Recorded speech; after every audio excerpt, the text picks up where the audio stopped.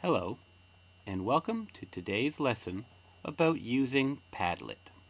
Padlet is a website that students can use to share their work with the teacher and other students in the class. Now, I will show you how to sign up to Padlet and create your own account.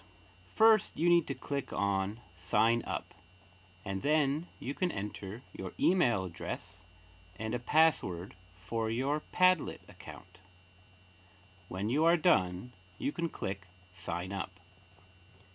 Now, you want to choose the basic account that is free. So choose this one and hit Select. Now, we can make our Padlet. You want to select the Wall option and click this button. Now we can see our blank Padlet that we need to personalize. So the first thing that we are going to do is write our name and a description for our Padlet. You can just choose something simple like My Padlet for Photo Class. Now we will choose a background for our Padlet. We have solid colors, mixed colors, patterns, and photos.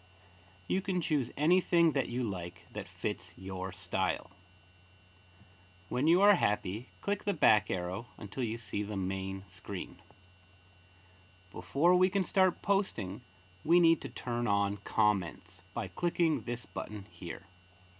And the last thing we need to do is turn on reactions. You can choose any style of reaction you like, but I think the like option is a good choice for my Padlet. Now you can hit next and we can start posting on our Padlet wall.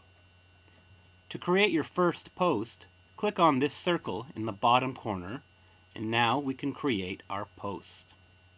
The first post you should create is About Me, where you can write information about yourself. And you also need to upload a photo of yourself. So click on the arrow pointing up and click on Pick File.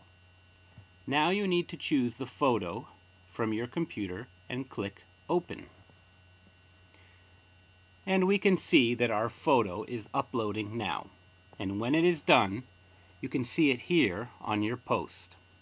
Below your post is where other students can write comments and leave reactions. If you want to make a new post, just click on the circle in the corner. Or, if you'd like to edit your post, you can click on the pencil and you can edit your writing.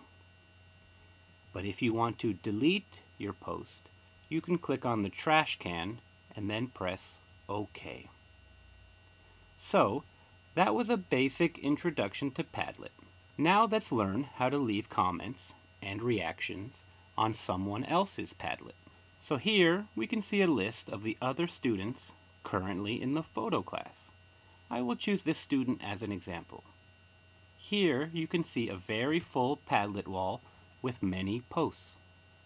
You can also see that other students have left comments on his work and reaction, and everything looks wonderful.